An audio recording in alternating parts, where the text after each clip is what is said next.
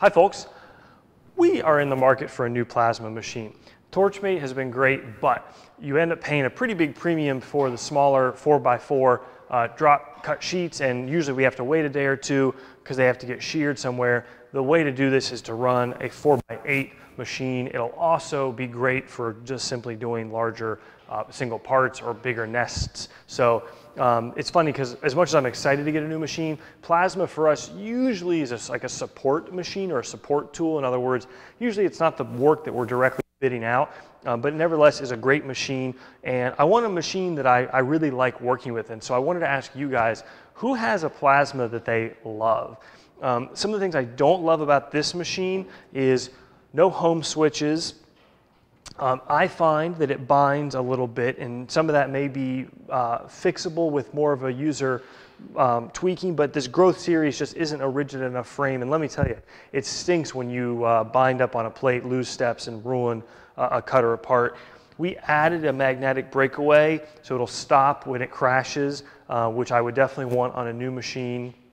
We have the auto, what do they call it, arc voltage height control, which is absolutely necessary. It needs to be faster. I can't run this machine faster than 100, 150 inches a minute.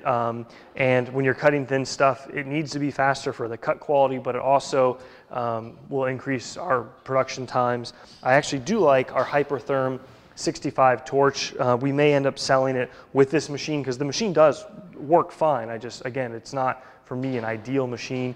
It's a 4x4 machine, but you can't really, you can't fit a 4x4 plate on it in terms of actual travel extent. So you end up positioning the plate to make full use of it, which is one reason why I think we'll end up getting a 5x10 machine. That way you can easily fit a 4x8 on it. It doesn't have to be perfectly lined up. I also want to be able to move the gantry out of the way so that when you use a forklift or an overhead crane to drop plates onto it, you can have that out of the way. It's safer and it's faster. I think I need some more adjustability on the slots. We do cut smaller parts and it's a pain when they fall down in.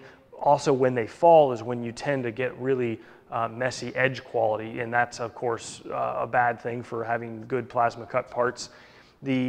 I'm fine running a water table. Some folks really seem to like downdrafts, so I'm kind of open to that. The downside with the downdraft is you've got to basically seal up all the non-covered areas, and I think that can be a little bit of a pain. The water doesn't have that problem. I would love, and this may be too expensive for us, but I would love a automatic drain and flush water system with like a ballast tank that you can lower and raise the water level. You can have it top off, and you can lower it to clean it out or retrieve parts out of it. That would be awesome. And part of me thinks, well, maybe you could DIY that. It would be fun. But that's it. So would love to hear. There seem to be a ton of mom and pop companies. I would love to go to a trade show and learn more, but we're not going to one soon, and we'd probably like to upgrade this machine in the next 3 or 4 months. And I thought, well, I just asked you guys. So who has a plasma machine that they think runs great? Would love to hear more in the comments below. Thanks, folks.